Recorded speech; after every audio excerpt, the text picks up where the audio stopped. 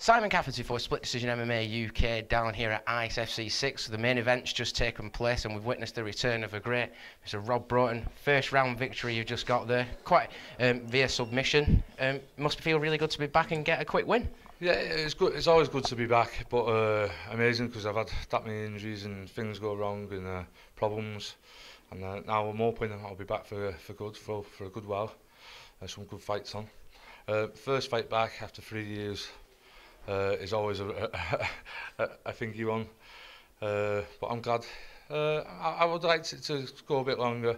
I honestly thought he was going to start banging, but no, he went for the takedown. I was a silly boy with but never mind, he fair play to the lad. He stepped in at the last minute. And well, like you say, last minute, that must be a tough task for him to come in against you last minute. Did that change your approach to it in any way, or were you just the same thing, just I just want to get back in there? I just wanted to get back in. It was all about just doing the first hurdle first. This was a lovely hurdle to go. I would like to go on a bit more and test my skill, but you know, it's a fight to fight. You never know when it's going to. You just take it where you can because you never know what could happen. As you said, he went for the takedown. You just kind of just threw him off you, and you landed in side control and quickly worked that submission. Was the submission, you know, was that what you were aiming for, or would you like to knock him out, you know? I'd like to stand up a bit longer. You know, like I said, you never know where a fight's going to go. Stand up or go down. It's the worst. That's my strongest position in side control. So that was a big mistake for him. If he sees all me, if he looked on me, assuming fights and stuff and me grappling comps, he would see that's my strongest position. And like you say, 3 years away, was there any, even though you've been in there so many times before, was there any like nerves going in there thinking like, oh, I've not experienced this in a while? Oh yeah. To be fair, I've had all sorts going through my mind. Always like, you always doubt yourself. And not care what type of fighter you are, you always doubt yourself. You know, because the fight, like I said, the fight's so unpredictable. You could have the best camp ever, and like you can just do the worst performance. Example is that is like. You know, I've had some terrible, like Phil de Vries, that was a terrible fight. I'm coming for you, Phil de Vries. So I'll put that out there. That's something that I do want to rematch with, and definitely want to look for him, head on him.